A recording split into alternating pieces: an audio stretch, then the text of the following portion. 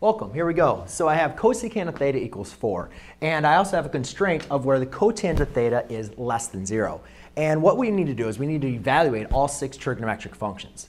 So the first thing I need to do is cosecant of theta equals 4. Well, I need to create a triangle, right? It's either to evaluate for theta, I either need to use the unit circle, I need to use a triangle to evaluate my 6 trigonometric functions. Now I know the cosecant of theta is equal, or it's the reciprocal of sine. Now, a lot of times I like to put things back into terms of sine because I'm a little bit more familiar with sine than I am always with cosecant. So the sine of theta, if cosecant of theta equals 4, that means the sine of theta is going to equal 1 over 4, meaning the opposite side of a triangle would be 1 and the hypotenuse is going to be 4. Now the thing is, this triangle needs to be in the constraint where cotangent theta is less than 0. Now, in a couple other videos, I showed you how to find the constraint by using the quadrant. But now they're just telling us cotangent of theta has to be less than 0. So let's go and take a look at, if we were going to deal with the coordinate point, what does the cotangent represent? Well, remember the cotangent of theta represents the ratio of your coordinate points of x over y. So let's look at, in each quadrant, what do the x and y coordinates look like? Well, in the first quadrant, the x coordinate is positive and the y coordinate is positive. In the second quadrant, the x coordinate is negative and the y coordinate is positive. Third quadrant, we have the x coordinate is negative and the y coordinate is negative. And therefore, in the fourth quadrant, we have, the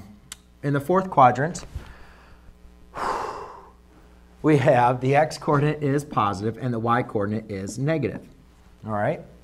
So therefore, what we need to look at is determine when is the cotangent theta less than 0.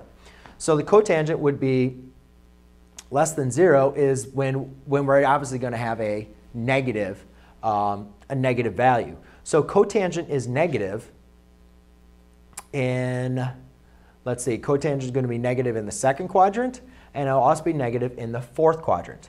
So it's going to be either in one of these two quadrants. But then it said, remember the sine, so that is the y value over the hypotenuse, or we said the opposite over the hypotenuse. But for coordinate points, sometimes we also represent it as y over r, where it's the y coordinate over r. Well, since y is positive, our opposite side has to be positive, we know that we have to use the second quadrant because in the fourth quadrant, y is negative. We know that our y is positive, but it has to be where cotangent is negative, and that's either in the second or the fourth quadrant.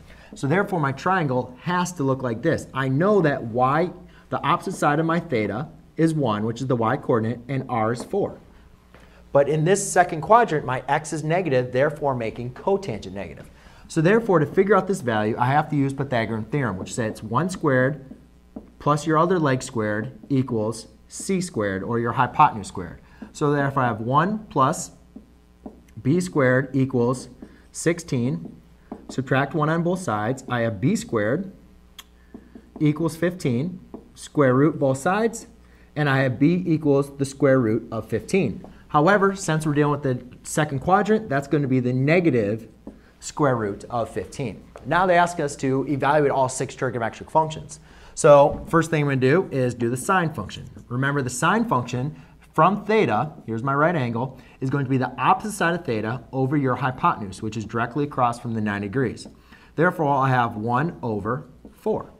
Let's go and do the cosecant, which is the reciprocal of that, which will be 4 over 1, which is equal to 4. Now let's go and do the cosine of theta. Cosine of theta is going to be the adjacent over hypotenuse. So it would be the square root of negative 15, or negative square root of negative 15 over negative square root of 15 over 4.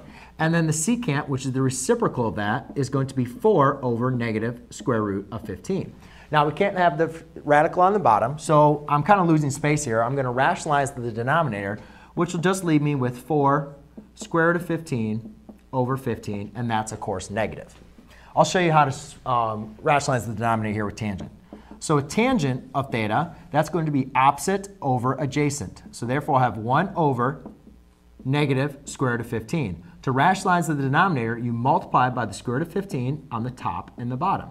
Therefore, I'm left with the square root of 15 negative over 15. And the cotangent, my last one, is just going to be the reciprocal of that, which will be the square root of negative 15 over 1, which is equal to the negative square root of 15. So there you go, ladies and gentlemen. That's how you evaluate your 6 trigonometric functions. Thanks.